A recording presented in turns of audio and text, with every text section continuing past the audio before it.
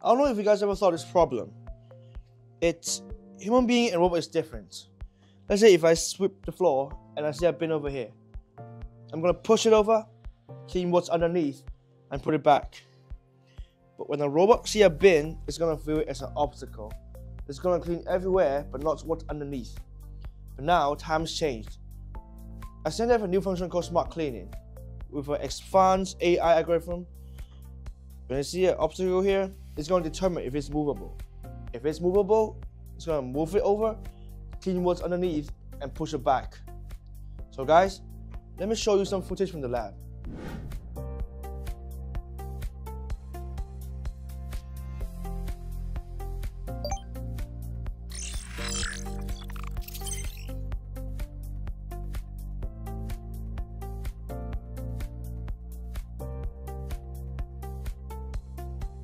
But remember, if smart cleaning is on, do not leave anything fragile on the floor.